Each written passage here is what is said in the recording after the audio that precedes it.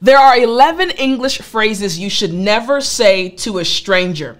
These phrases are important for you to know as an English learner. So are you ready? Well then, I'm teacher Tiffany. Let's jump right in. The very first thing you should never say to a stranger is, "How old are you?" Again, how old are you? Now, here's the main reason why you should never say this to a stranger. You see, it is considered impolite, unkind, or rude to ask a stranger about their age. Now, I want you to pay attention. Notice that I am emphasizing asking a stranger his or her age. You can ask your friend or possibly an acquaintance, but never ask a stranger their age. In English, this is seen to be impolite. Now, as you are on your English journey, you're going to be in many different situations, and sometimes you're going to feel uncomfortable. Maybe you forget a word, maybe you forget an expression, but I don't want you to be uncomfortable because you asked the wrong question or said the wrong thing. So, the very first English phrase I need you to remember to never ask a stranger is, "How old are you?" You got it? Excellent. All right. The second English phrase you must never say to a stranger is, "How much do you weigh?" Now listen, I'll say it one more time. How much do you weigh? Now, I'm going to tell you the reason, and then I'm going to go into even more detail. So, this is a personal question that can make people feel uncomfortable. Now, this lesson is specifically about English phrases and questions you should never mention or ask a stranger. But to be very honest, this one right here, "How much do you weigh?"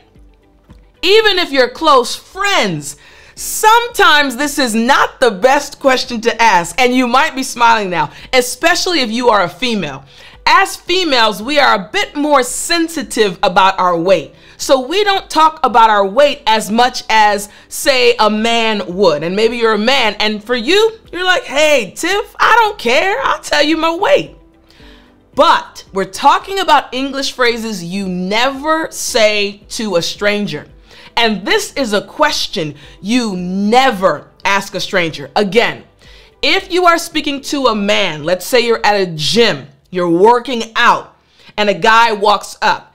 Guys, they're a little bit different when it comes to the weight question. Different, not in a bad way, but meaning that they're not as sensitive. But the best practice is for you to never ask a stranger how much he or she weighs. Be very careful. You got it? Excellent. All right, here we go. Number 3. The third phrase I never want you to ask or say is, "How much money do you make?" Again, how much money do you make? Now, the reason why you shouldn't ask a stranger this question is because discussing finances is generally considered inappropriate. Now, there are many unspoken rules in English, right? And I'll specifically speak about America, right? In American culture, there are certain things that you might not find in a book, right? Do this, don't do this. Or you might not learn in a specific class. This is one of them. You don't speak about finances in such detail with a stranger. "Hey, how much money do you make a year?" Immediately, this will kind of turn the stranger off in most situations. You don't talk about finances in this way with a stranger. So again, we're talking about things you shouldn't say or ask when you are speaking with a stranger. My goal is to help you speak English with confidence. But speaking English with confidence is not just about the words and expressions or grammar rules that you know. It's also about understanding the mindset of the individuals you will be speaking with. And that includes knowing what to say and what not to say. You got me? Excellent. So again, the third thing, never ask a stranger how much money they make. You got it? Excellent. All right. Here's number 4. Number 4. Now, these are phrases and questions. Why don't you have kids? Whew. As I'm teaching you this lesson, again, I organized and prepared this lesson for you. But even as I'm teaching it to you, I'm realizing once again how important each and every question, each and every phrase I'm going to teach you is for you to remember not to say. This one right here, why don't you have kids? This can be, here's the reason, this can be a sensitive topic for some people. And now I'm going to speak to you as a woman, right? And I know even guys can experience this as well. There are many couples, many individuals who want to have children. Maybe they got married 10 years ago and they've been trying, but failure after failure. Miscarriage, which means you lose a baby. Miscarriage after miscarriage. So many women are struggling to have children. Many couples, husbands and wives, want children but are not able to have children. So if you, again, innocently ask them, hey, why don't you have kids? How do you think they'll feel? They might not tell you, oh, we've been struggling for 10 years to have children, or we've been struggling for the last year to have children, but we lost a child. They're not going to go into detail, but you asking that question can be considered insensitive in American culture. Now, when I lived overseas, this was not the case, right? People would ask you all the time, hey, why don't you have kids? They'd ask me, I wasn't married, or they'd ask other couples. But again, being American, that question would always kind of catch me off guard. Why? Because in American culture, we are very sensitive. We understand that people have been through things. And it's not saying that people in your culture are not sensitive. It's just we are from different backgrounds, right? That's the beauty of the world, right? Globalization. We learn from each other, right? We learn how we think differently, right? So I want you to please keep this in mind. Never ask a stranger, why don't you have kids? I literally have friends who have experienced the loss of a child or who have experienced years of trying. So be very careful. Don't ask this question. You got me? Excellent. All right, here we go. Number 5. Number 5. You look tired. I'm laughing. Okay, I'll say it one more time. You look tired. Now, I'm laughing because, again, I have been exposed to many different cultures, right? I have lived amongst many different cultures. Even where I am from, there are many different cultures living together here in America. So I've heard this statement before. This phrase has been said to me. I've heard someone say it to another person. I've heard someone say it to a person they just met, a stranger. Now, here's the reason why you should never, ever say this to a stranger. You look tired. Here's the reason. This might imply that they look bad or unwell. It's like you're telling the person, whoo, baby, you don't look good today. Or, whoo, man, you had a rough night. How do you think that person will feel? Oh no, all of a sudden they'll become more self-conscious. Oh, do I have bags under my eyes? Oh no, did I not put my makeup on right? For those that wear makeup, oh no. You don't want an individual to be uncomfortable, right? We're talking about helping you speak English with confidence, right? Part of that, again, is not just the words and expressions and grammar rules, but it's also about understanding the mindset of the individuals you will be speaking with. And if you know saying you look tired to someone will make them feel uncomfortable or not feel confident in themselves, that's automatically going to affect your communication with that person. Your conversation will experience a glitch, right? Their facial expression will change. Maybe they'll get irritated. Maybe they'll think that you're being rude. So I never want you to say to a stranger, you look tired. You got it? Excellent. All right, here we go. Number 6. You've put on weight. Again, you've put on weight. And I'm going to be very vulnerable and transparent with you. So this is very true. Now, I'll tell a reason first, and then I'm going to explain something to you. Commenting on someone's body is considered rude. unless it's a compliment. If you're like, girl, your hair looks good. Or you say to a guy, man, your haircut, yes, you are looking handsome. That is totally okay. But when you comment on someone's appearance in a way that is not flattering, not a compliment, that is considered rude. So I said I was going to be very transparent and vulnerable with you. Remember, the phrase we're saying you should never say to a stranger is, you've put on weight. So this is actually something that I'm experiencing now. In the last 2.5 years, I have put on weight. Why? Because I was taking some medicine. I'm totally okay, but I was taking some medicine, and one of the side effects of the medicine was gaining weight. And the weight came on very quickly. Now, I've said before, I have always been an athlete. My body type naturally is very athletic, an athletic body type, very muscular. It was very easy for me to build muscle. But since I started taking the medicine, I started gaining weight, even though I was eating the same way. I might have eaten a little bit more, but it was not normal. So I gained almost 20 pounds. Now that's a lot to deal with. So imagine me, again, being vulnerable. I'm trying to deal with this, right? This weight gain. I'm not used to it my entire life. In high school, I was the most athletic. In college, I was the most athletic. Now I'm dealing with this, right? Fast forward 20 something years after college, and now I'm dealing with this. And if someone walks up to me that I first met, right? One of my students. Hi, teacher Tiffani. Oh, wow, you've put on weight since I first saw you on YouTube. How do you think I would feel? Now, again, I've been around many cultures, so I would kind of roll with the punches like, you're correct, I have. And I'm okay because I can be transparent. However, if someone's already sensitive about something or thinking about something and a stranger brings it up, or even someone they know brings it up, what do you think will happen?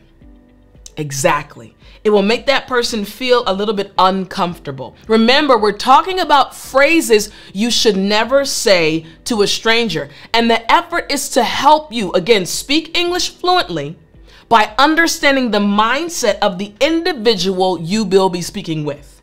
Make sense? All right, good. Now, again, I'm totally okay. I still work out. I'm not taking the medicine anymore, so I'm fine. I wanted to use my situation just to help you understand. You got it? All right, here we go. All right, let's go to number 7. Number 7, asking someone this question. Are you sick? Again, are you sick? Now, here's the reason why this is a question you shouldn't ask a stranger. This could be seen as rude or intrusive. Now, let me break this down a little bit more, right? Because you may be wondering, well, Tiff, if they look sick, I really actually care about them. I want to know if they're sick. Now, if someone is coughing and their nose is running and their eyes are bloodshot, that's more obvious, right? But you have to be very, very careful because someone might not be sick. I will give you this advice. It's better to let the person tell you what's going on than for you to guess, right? Remember, we're talking about things you shouldn't say to a stranger. We're not talking about close friends. We're not talking about family members or friends of friends, right? We're talking about strangers. Make sense? All right, good. So don't ask them, hey, are you sick? This kind of goes back to an earlier phrase we talked about where you would ask someone like, whew, man, are you tired? You look tired. Same level. All right, so let's move on now to number 8. Number 8. You're too skinny. Again, you're too skinny. Again, a phrase you should never say to a stranger. And I'll say honestly, don't say that to someone you know either. This honestly is considered body shaming and it's never acceptable. Remember, if you're not complimenting someone on their appearance, don't say anything at all. And I know I have many students from all around the world, and in certain cultures, it's totally okay. I have some friends who are West Indian and their parents, it's normal in their culture. Oh, baby, you gained weight. Or, oh, baby, woo, you're too skinny. You got to put some meat on your bones. Or even some of my Filipino friends. I understand that in different cultures, it's totally okay to make these comments. But remember, my goal as your English teacher is to help you speak English confidently and to understand the mindset of the individuals you'll be speaking with.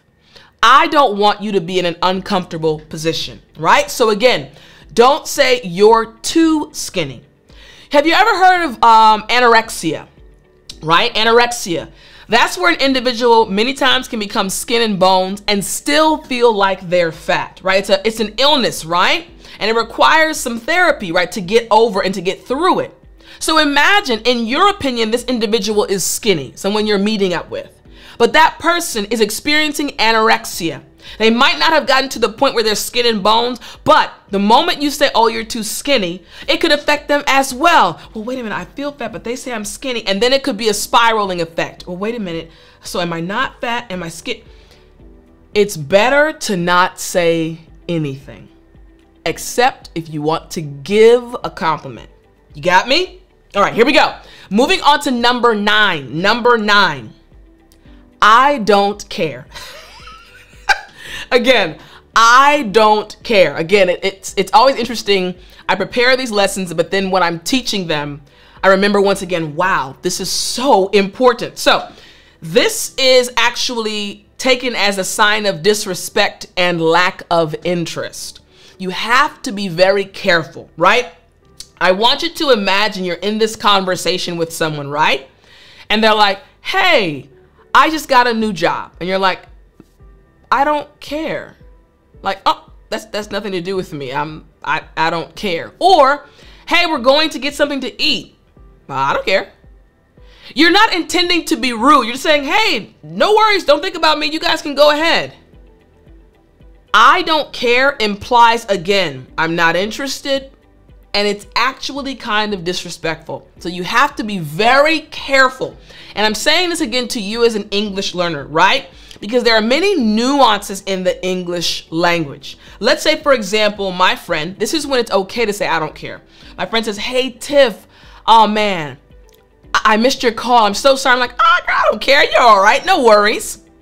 Even my facial expression shows warmth though. Like, man, I don't care. You're okay. That is all right. But if my friend says, Tiff, I missed your call, I don't care.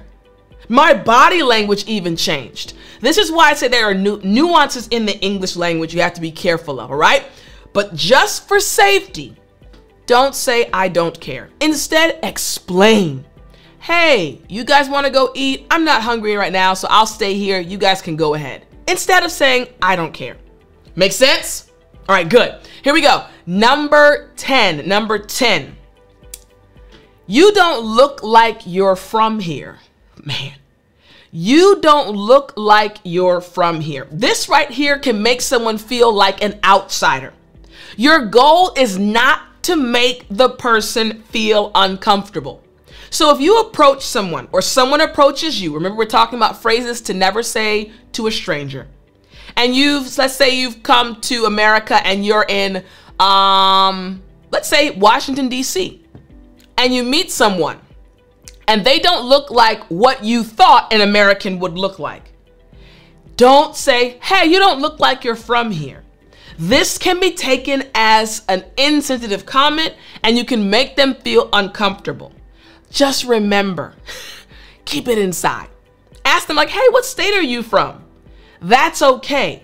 But remember, this can be seen as inconsiderate. It can be seen as impolite. You don't look like you're from here.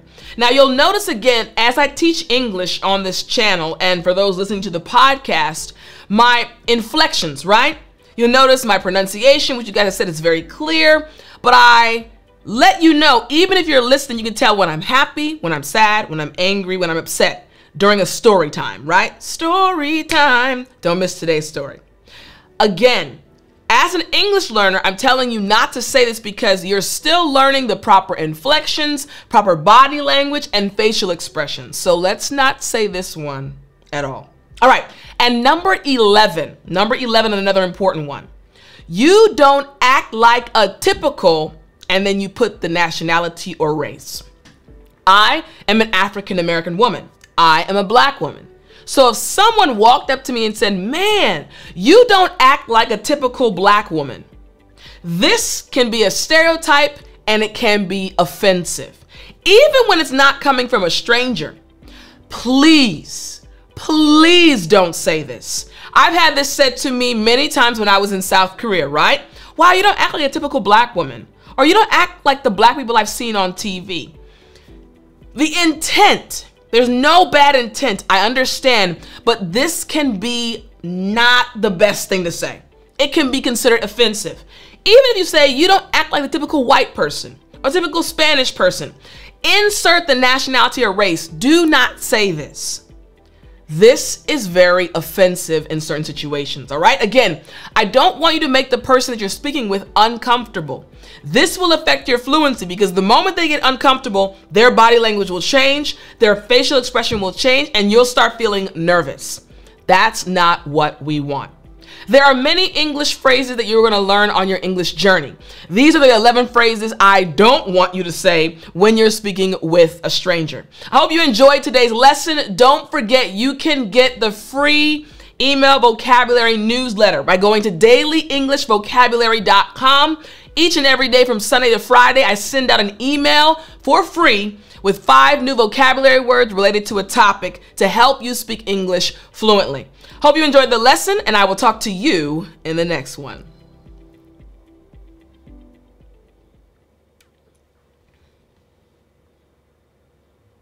You still there? Ha! You know what time it is. It's story time. Hey, I said it's story time. All right. So in today's lesson, I taught you 11 English phrases you should never say to a stranger. So I want to tell you a story, something that happened to my roommate when I was in South Korea. When students used one of the phrases I taught you not to say, and it affected her greatly. So when I was in South Korea, this was my, I think, 3rd year being in South Korea.